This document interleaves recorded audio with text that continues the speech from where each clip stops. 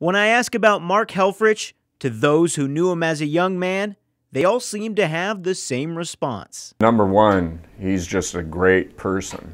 He was an outstanding leader at our school, fun to be around, always laughing, jokester kind of, and a quality person for our students and his teammates at that time.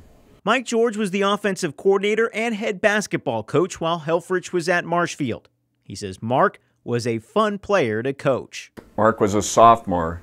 He ended up being a starter in football and basketball for us. You could tell right then he had a really nice, strong desire. His abilities, helped also, but above all that was his knowledge of and understanding of both games. The Pirates have had some sports legends come through that campus, like basketball star Mel Counts and Olympic runner Steve Prefontaine.